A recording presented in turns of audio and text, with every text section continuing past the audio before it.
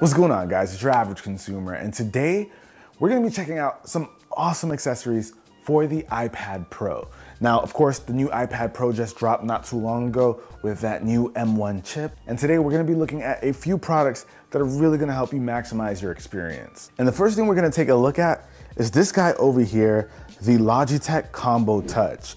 Now, Logitech was cool enough to sponsor today's video, but let me tell you guys, I actually really fell in love with this thing. And I'll be honest, I've been using Apple's Magic Keyboard for a while now, since it came out.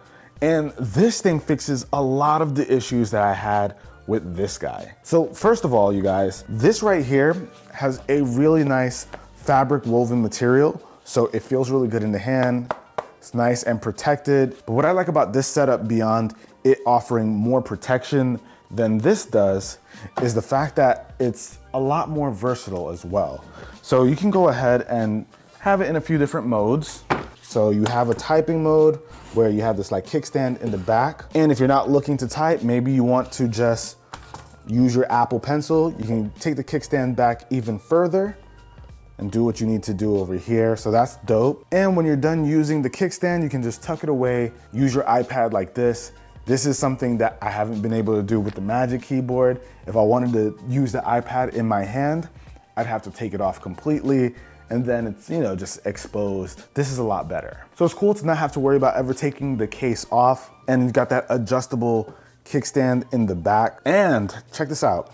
You can go ahead, attach the keyboard, do what you need to do for typing. It's a nice feeling keyboard, but guys, this keyboard has something the Magic Keyboard is missing, and that is this row up here. We've got shortcuts enabled for iPad OS. So you've got, of course, things like brightness controls. Jay is probably gonna kill me because I'm making it too bright. Got a nice little home button. Can press that, get out of apps. This is the game changer, I'm telling you. You've got the ability to use your search button right here. You can control the backlighting of the keyboard, play and pause music. All the shortcuts that were used to, volume controls, that kind of stuff, things that I have been missing on the Magic Keyboard, they're here. And not to mention, it also has a trackpad, so you can go ahead and control this the way you would with the normal trackpad. And you can even take off the keyboard, pop it on in the back, so you don't even have to completely dispose of it. You can just throw it on in the back, still use it like this. It has a spot for the Apple Pencil. So it covers all the bases. It's a solid case, and it's a lot cheaper than the Magic Keyboard. The only thing I'll say about this is that it can be a little tricky to open up when it's closed. It's a little bit hard to reach the keyboard and open it up like this. But if you learn to just kind of do it from the opening where the Apple Pencil is, it makes it a lot easier. So that's a little pro tip for you guys. You can just kind of open it like that. The only other thing about this is that it does have some pretty thick borders. So some accessories might give you a little bit of trouble to put inside of here, but for the most part, cables and everything work just fine. But for real guys, if you're looking for like a premium keyboard and case combo, Logitech's got it. This thing is actually really impressive. So if you're interested, I'll have links down below in the description. This is definitely worth checking out. But we have a few other things here as well, like, should we just go over there, Jay, to where the little iPad setup is? Yeah. I was gonna go anyway. All right, guys, so we got a little bit of a setup over here. Nothing too crazy, you know, a little something simple. If you guys are interested in a serious setup with the iPad, let me know with a comment down below. I might have something in the works that you just might like. But for right now, let's check out some of these accessories that we've got going on over here. So first and foremost, guys, this iPad right here is sitting on the Kensington Studio dock. Now, this is a dock for the iPad that's just kind of mind-blowing, you guys. So not only can this thing prop up your iPad, but it'll also charge it over here. Let's take this thing off for a second. It'll also charge it over here.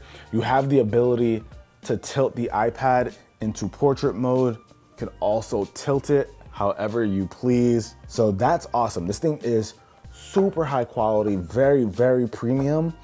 And I like this because when you're maybe illustrating or doing something with the Apple Pencil, you got a nice strong stand here that can support, you know, you putting some weight and pressure from the pen onto the screen. And not only is it just like a really solid stand for the iPad, but check this out.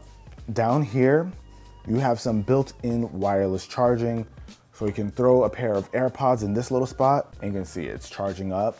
And if you have your phone, you can throw it on right there and boom, your phone is charging, AirPods are charging. You can charge multiple devices at once, but it doesn't just end there.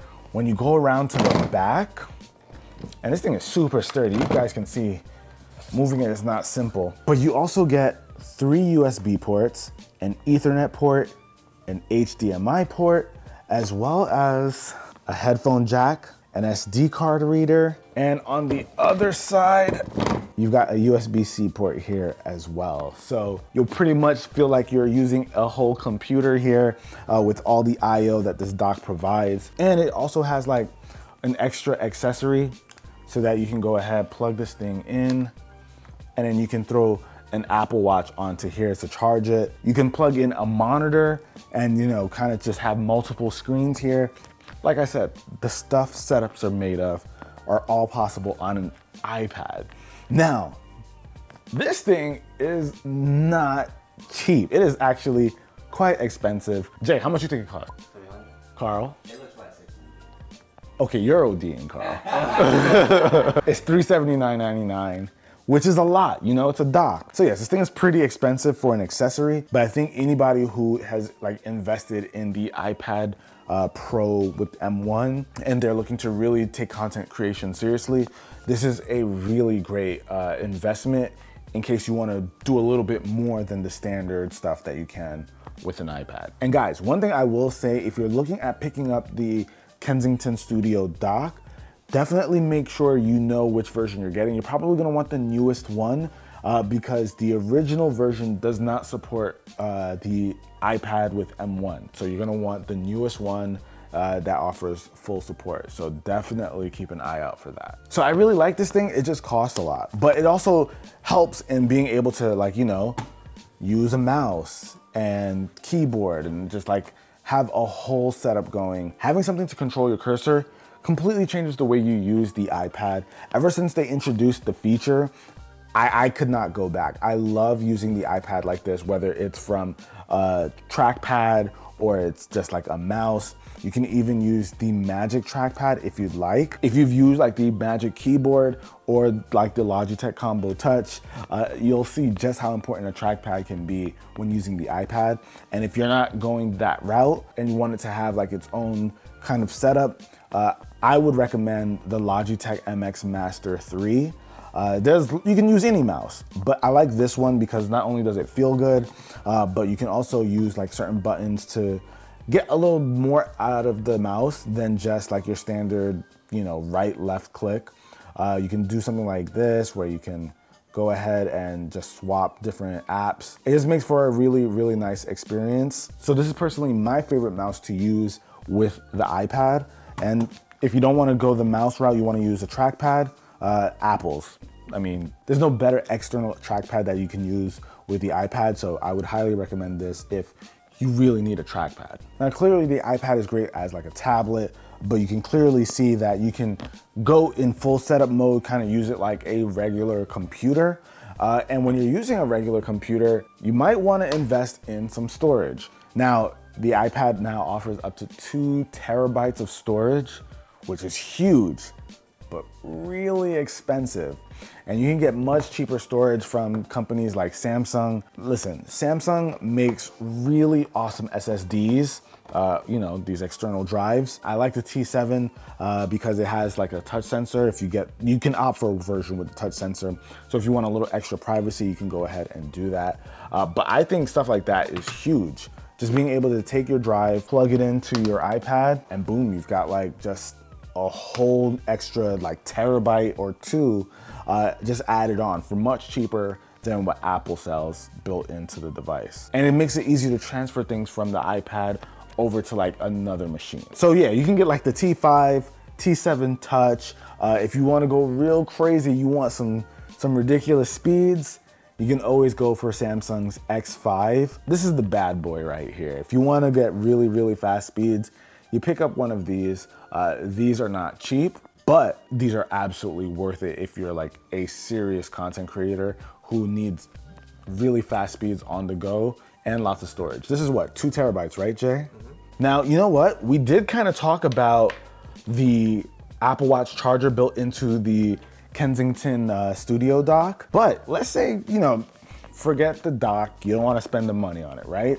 You can actually still get the same kind of functionality from folks over at Satechi. So they actually made a few devices. So back in the day, they came out with this, an AirPods charger right here that attaches to the iPad. So you can throw on your AirPods Pro and it's charging wirelessly, which is super cool. And not only that, they also made one for the Apple Watch. Now, obviously you would use this with some kind of stand and you just got a nice way to charge your Apple products right from the iPad itself. So these are really cool. They're not very expensive, but Satechi went and outdid themselves. And instead of making separate dongles like this, they created one that supports both. This is it, guys. This is tech at its finest. Just being able to throw this in, charge your iPad, your AirPods, or take it out, swap it over, charge your Apple Watch. If you are like in the Apple ecosystem, you got your Apple Watch, AirPods, whatever, this is a must. I absolutely recommend this. Can you charge both at the same time? Didn't we test that, Jay? Did we? We're gonna test it right now. The one day I'm not wearing my Apple Watch. All right, now this is not even really feasible here. It's nice because it's got magnets. So the Apple Watch is charging here. Let's see, AirPods, nope. It's one at a time, Carl. It's genius, but it's not magic, okay, Carl?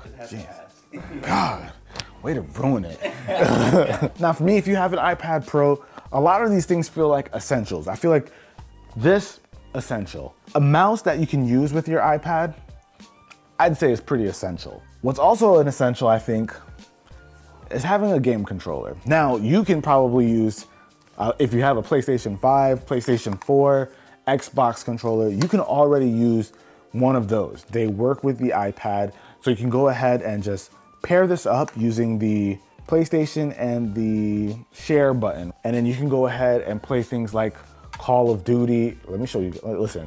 Jay's gonna throw in some B-roll of me like just smacking these fools.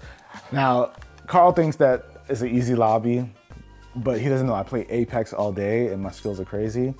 I say all that to say, you should get your hands on a controller because with a large screen like the iPad has, it makes mobile gaming even more fun. And with Apple Arcade, you can get access to a ton of games that can use the controller and you just have like an overall nice experience. I've played a couple of games even on the Apple TV using the PlayStation controller, and it's actually pretty legit, you guys. I'd say if you haven't tried it yet, if you've got a PlayStation or Xbox lying around, pair your controller up to it, give it a shot. Could be kind of fun. But that about wraps up for this video, guys. I feel like a lot of these are no-brainers, but I wanted to specifically talk about some of the items that I think personally work really well with the iPad, especially, like I said, if you're getting one that has the M1 chip and you're trying to do a little bit more with it. We're moving into this thing being like a real laptop replacement. So we're getting into that territory, and I just want you guys to be able to be set up to have the best experience. But that wraps up for this video, guys. Hopefully you enjoyed it. If you did, be the cool guy or girl that gives this video a thumbs up. I'm gonna catch you guys in the next one. Till then, it's your average consumer. Peace. If you guys haven't seen my iPad only challenge video, I'll have that link down below in the description. That one was kind of wild.